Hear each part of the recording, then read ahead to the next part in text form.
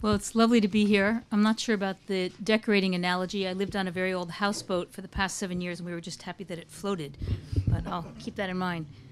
I just took up my ICFA work about 9-10 months ago.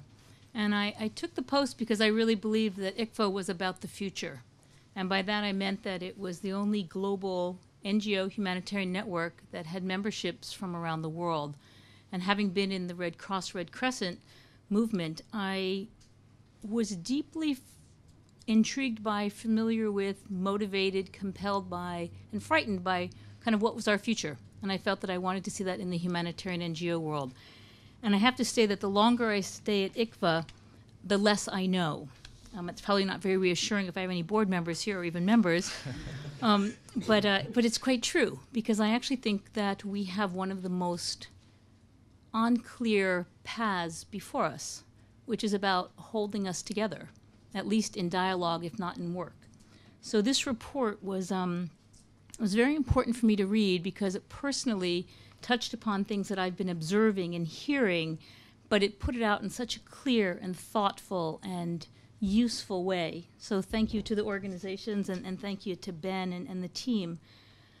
Of course, I also loved it that it used the state of the humanitarian system as its sort of touchstone. That was meaningful for me because I care so much about that, that piece of work and about ALNAP.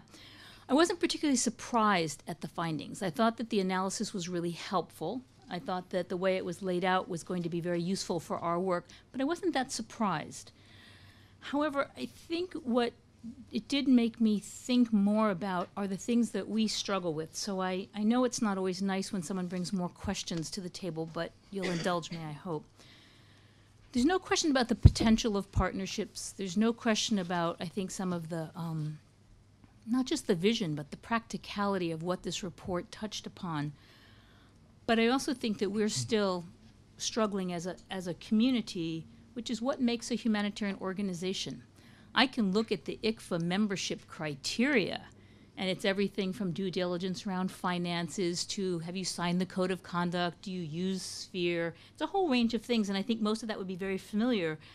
I'm not sure that that gets at due diligence, but I don't know if it gets at good humanitarian practice. It gets at what we think is good humanitarian practice. It gets at what we assume to be, but I think this this kind of goes to the issues of what's legitimate, what is quality, and I hate to bring it up because it's not my favorite subject, but this whole certification is, I think, at heart, when you think of it with the kind of the best intentions, is really trying to say, what are we trying to do? What really brings the best protection and the best assistance to people in crisis? And I think we have a lot of different ideas about how to do it and what it means, very much as Paul noted. So I think that we're not completely, all of us, really clear of what's the measure. We can talk about the generalities, but when it really comes down to it, I think we're on kind of unstable ground. We cling to impartiality, and I don't mean to derogatory at all, but I think we don't necessarily have all the clearest pieces of what is really good humanitarian action because we understand it differently. And I'm seeing that through the diversity of the ICFA membership. So I'm bringing it up because I think this is this kind of what is a humanitarian organization is a big piece of work that we're still struggling with. I think there are a lot of assumptions about partnership. I think that this report notes, and I think appropriately, that we presume that it's good. We presume that it's necessary. We presume that it's the right thing to do for relevance, for efficiencies, for connectedness. But I also think it makes some assumptions about kind of a civil society consistency globally that I'm not sure is there. And I think that Paul touched upon this, and I think this is really quite key. Do we mean by partnership replication of who we are, whoever we might be, or are we really talking about unique and unknown new relationships that we don't actually even necessarily have the language for?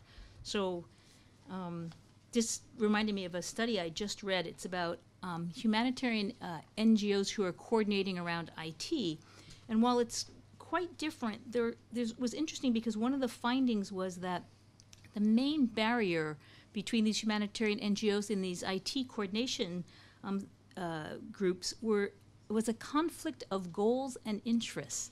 not so much about behaviors, but really about the most fundamental reason that they were doing their work together. And that, I thought, was quite revealing, because I think that we presume that we are on the same page in some fundamental ways, and I think sometimes we don't even know that we're not. Helpful, right? So someone asked me to speak about the relationship to UN reform, because ICFA's been quite involved with that very pleasant undertaking. And we did a piece of work with some of the NGOs here in this room, particularly on national NGOs' relationships to humanitarian reform and the transformative agenda. It's not particularly positive findings, and it's probably not surprising to any of you. The humanitarian reform and the transformative agenda has focused on what you would expect: humanitarian coordination, accountability, predictable funding, leadership, humanitarian country teams. We had to drag partnership into the conversation with the UN. We had to remind them that it's fundamentally about partnership. It is not well understood. It is not appreciated. It is not supported. If there's someone here from the UN, I apologize. I'm not trying to offend anyone individually. It is not in that system.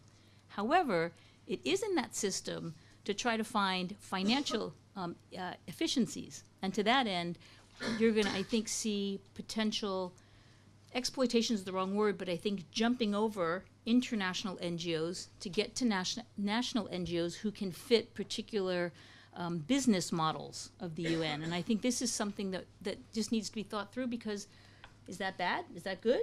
Good, bad for whom? I mean, is it getting what are we trying to serve? And I think we still all really struggle with what we're actually trying to serve. So I think there's a lot here in the UN that is problematic, but they are also still pretty big drivers.